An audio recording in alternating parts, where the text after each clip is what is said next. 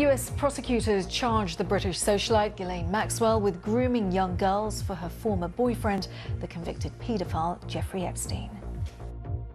She pretended to be a woman they could trust. All the while, she was setting them up to be sexually abused by Epstein and, in some cases, by Maxwell herself.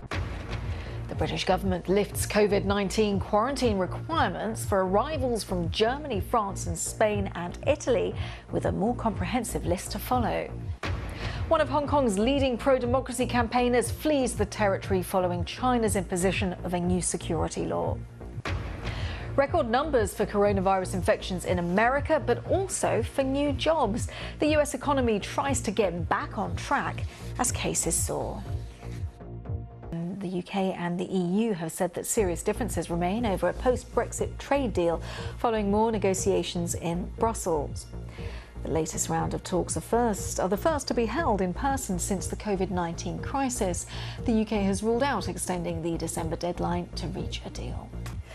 Federal police in Australia are asking prosecutors to consider charges against a journalist accused of publishing classified information.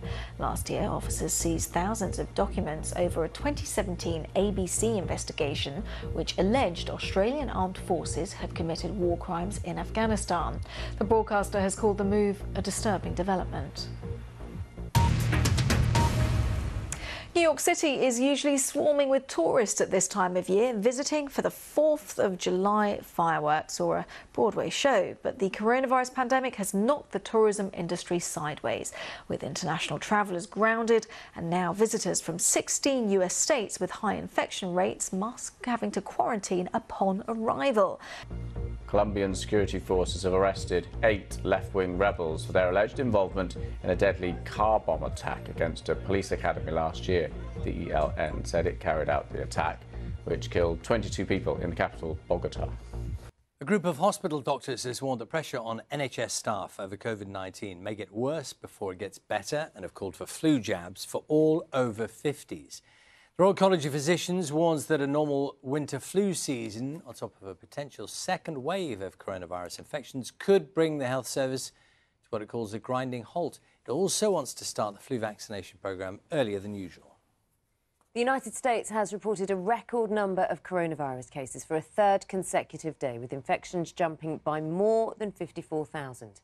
Many beaches have been closed. Independence Day firework displays have been cancelled as the United States death toll from Covid stands at more than 128,000 people. The governor of Texas, one of the worst-hit states, has now made it compulsory to wear face coverings in public. One of the best ways to keep businesses open while also slowing the spread is for everyone to wear a face covering like this when they go out. Medical studies have shown that wearing a face covering slows the spread of COVID-19 and it protects you and your family. 11 minutes past 6 the time. Let's have a look at the Friday papers. And it's indeed it's stories coming out of America that's leading many of the front pages today. The Mirror leading with the arrest of the British socialite Ghislaine Maxwell, who's been charged with sex offences relating to her former boyfriend, the convicted paedophile Jeffrey Epstein.